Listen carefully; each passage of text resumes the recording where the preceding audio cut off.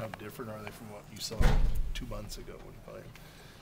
I haven't watched too much of it since then. Obviously, I watched a little bit of film yesterday and stuff, but they're playing well together right now. Juwan Morgan's playing, as good as anybody in the league. The guards are, they're making shots there, they're driving, and making teams, play them accordingly. So, they're playing well right now, so it'll be a fun game. Are teams approaching you differently defensively the last few games? Are you bringing doubles quicker at you?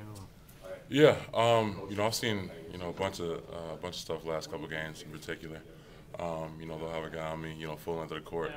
When I'm trying to post up those sun guys early before the ball even swings. So, just another curveball. I have to try to adjust to that and try to figure out a way to still be effective.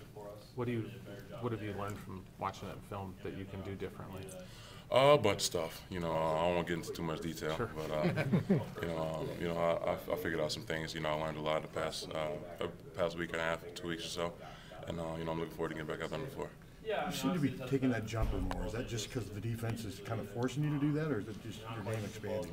I like the shots that I take. I don't take shots that I don't think are gonna go in. So, I'm taking my shots because I believe I'm gonna make it. So, obviously, when teams are gonna play off me, I'm gonna shoot that shot. But, there's not too much thought that goes behind it. I'm just shooting if I'm open.